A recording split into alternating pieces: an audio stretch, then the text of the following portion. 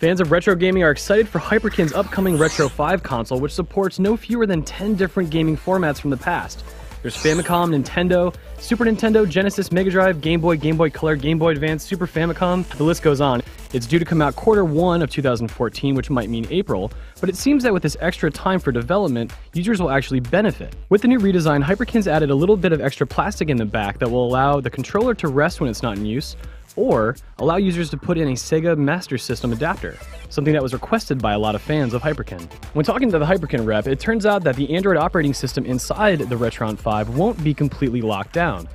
Already there are a lot of options for users, such as choosing different regions in Genesis and Mega Drive games, applying graphical filters, saving states in the middle of a game, among other things, but if users really want to, they can get inside a debugging menu and install custom operating systems for the RetroN 5.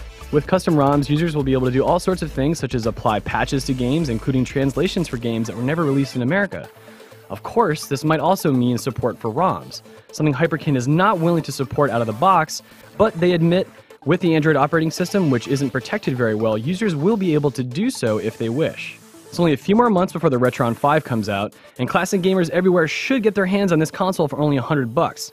While we haven't had the chance to thoroughly test it yet, it already looks like one of the most interesting pieces of hardware coming out in 2014 for fans of classic gaming. Stay tuned to GameSpot for more CES coverage. I'm Peter Brown. Thanks for watching.